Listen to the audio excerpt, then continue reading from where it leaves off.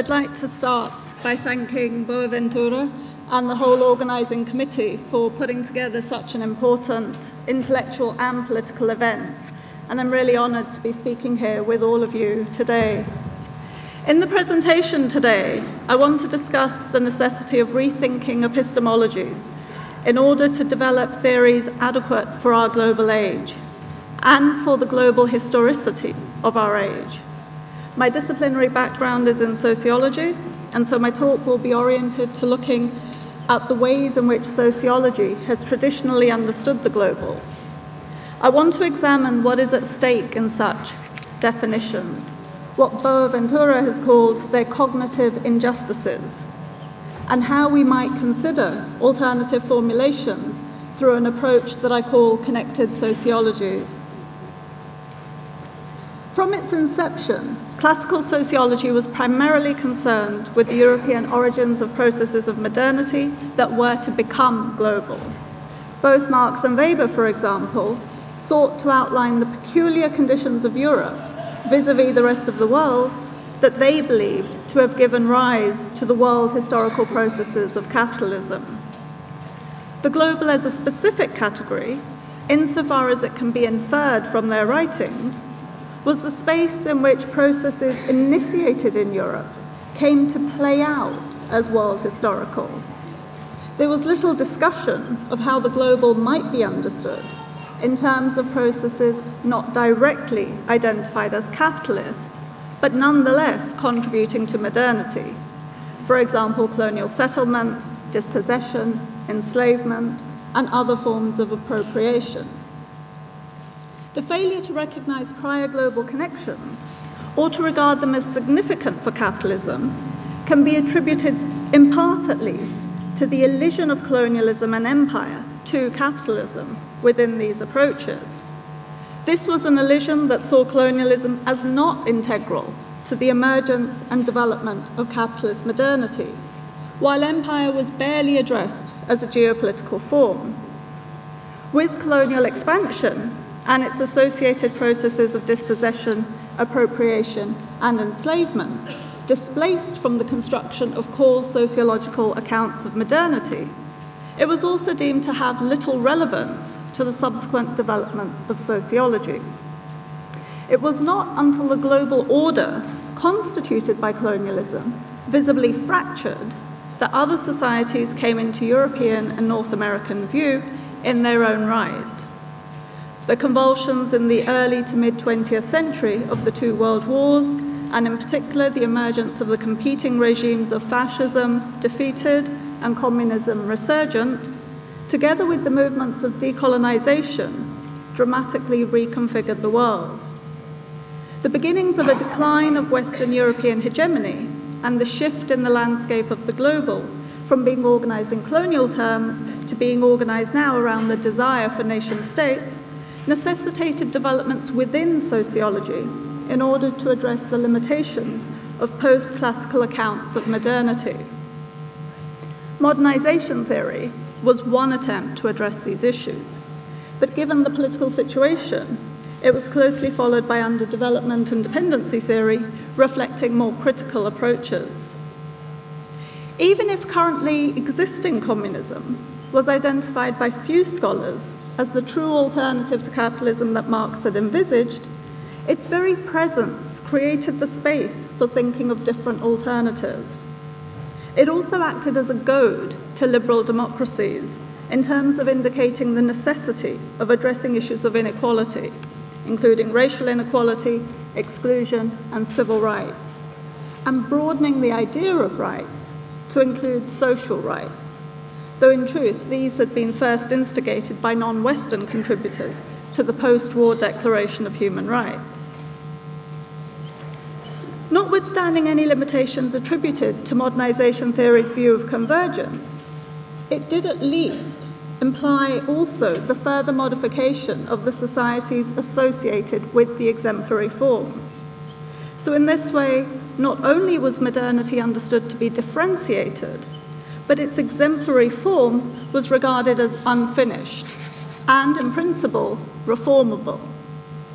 The meaning of modernity was at stake at this time, and Eurocentric accounts did not seem to hold all the cards. From the perspective of developments in mainstream sociological theory, however, this critical moment in approaches to the idea of the global passed.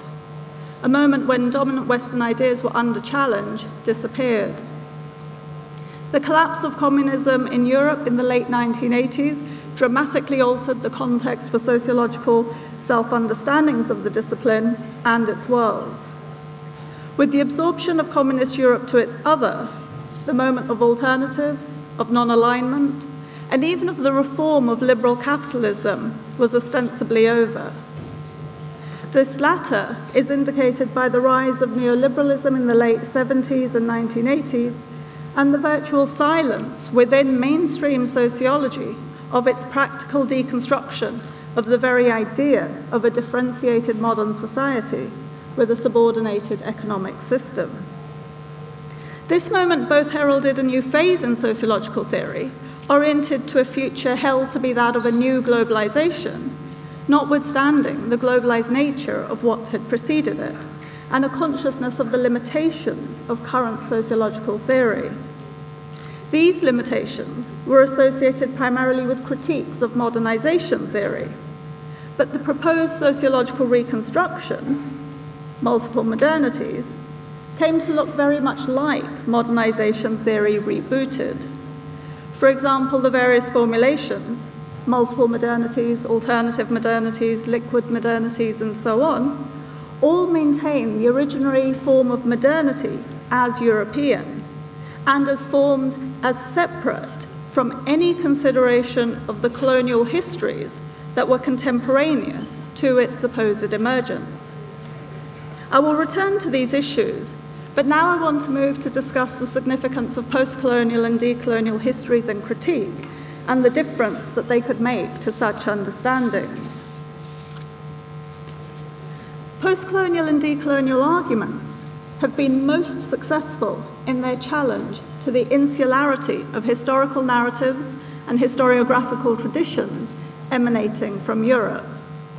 This has been particularly so in the context of demonstrating the parochial character of arguments about the endogenous European origins of modernity, in favor of arguments that suggest the necessity of considering the emergence of the modern world in the broader histories of colonialism, empire, and enslavement. As Bhambra argues, the insistent location of modernity in the French and Industrial Revolutions, for example, reveals the Eurocentricity of theorists, a Eurocentricity that is made more apparent if instead we start from Haiti.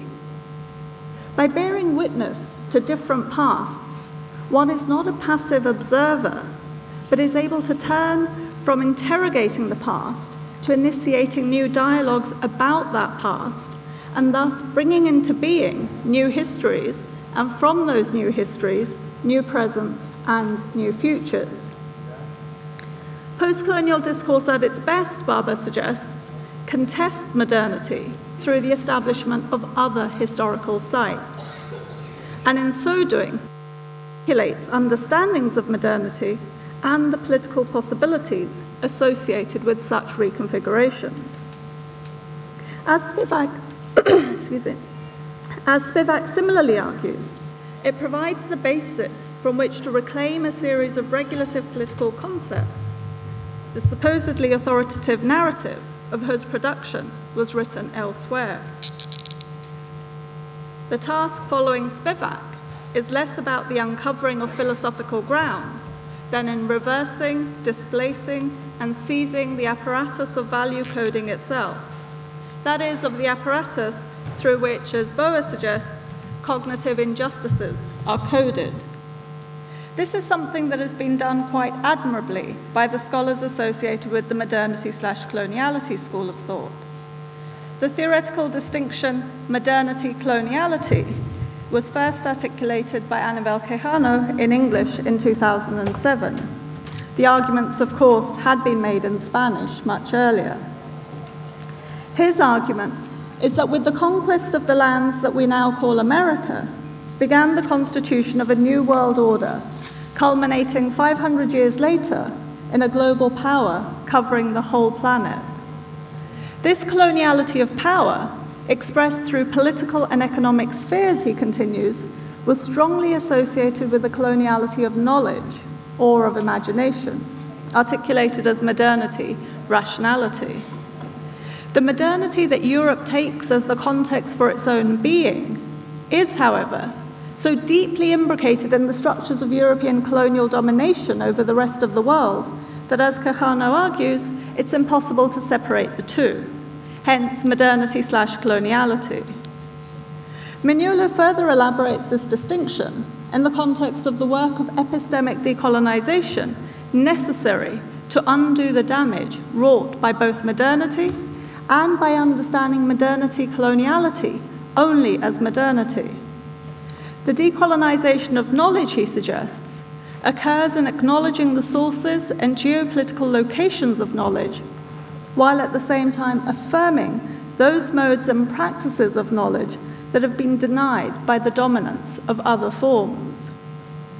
He is not arguing simply for a geopolitics of location as central to any academic endeavor, but rather a consideration of what that geopolitics enables to be known and how it is to be known. Both postcolonialism and decoloniality are developments within the broader politics of knowledge production, and they both emerge out of political developments contesting the colonial world order established by European empires, albeit in relation to different time periods and different geographical orientations. They are only made necessary as a consequence of the depredations of colonialism, but in their intellectual resistance to associated forms of epistemological dominance, they offer more than simple opposition. They offer, in the words of Maria Lugones, the possibility of a new geopolitics of knowledge. The perspective of connected sociologies, with which I wish to conclude this presentation, starts from a recognition that events are constituted by processes that are always broader than the selections that bound events as particular and specific to their theoretical constructs. It is inspired by the call by the historian Sanjay Subramaniam for connected histories, which he argues do not derive from a singular standpoint, whether that's a putatively universal standpoint or the standpoint of a generalized subaltern.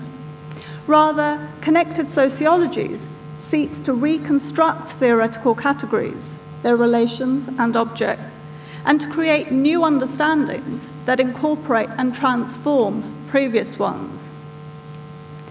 Connected sociologies recognizes a plurality of possible interpretations and selections, not as a description of events and processes, but as an opportunity for reconsidering what we had previously thought we had known.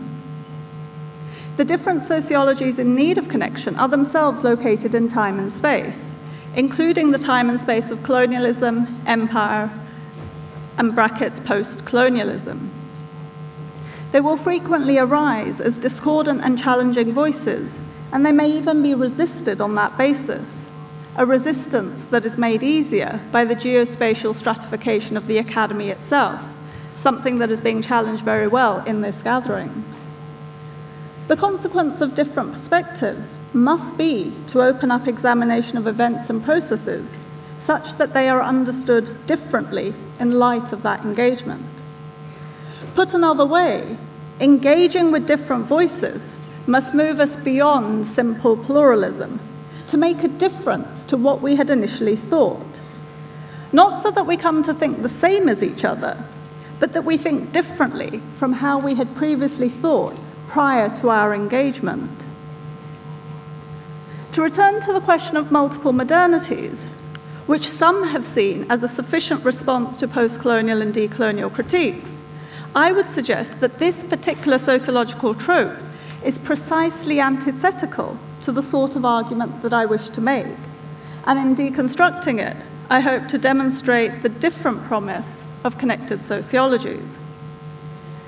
Theorists of multiple modernities sidestep the issue of historical global interconnections, those connections argued for by theorists of underdevelopment and of dependency, and they only regard as significant those connections that brought European modernity to other societies. although of course they don't actually address the historical processes of colonialism and enslavement and dispossession by way of which these processes were brought to other societies. Rather, these processes are euphemized under terms such as European contact or mere diffusion. In this way, theorists of multiple modernities continue to assert the necessary priority of the West in the construction of a comparative sociology of multiple modernities, and end up privileging the same understanding of modern societies as earlier modernization theorists.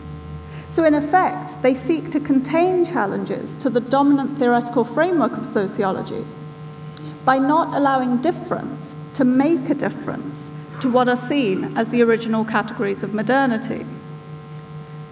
The paradox is that while modernization theory had engaged with difference as an issue that potentially placed its Western form at stake, the multiple modernities approach embraces difference at the same time as articulating the ideological and political success of Western modernity.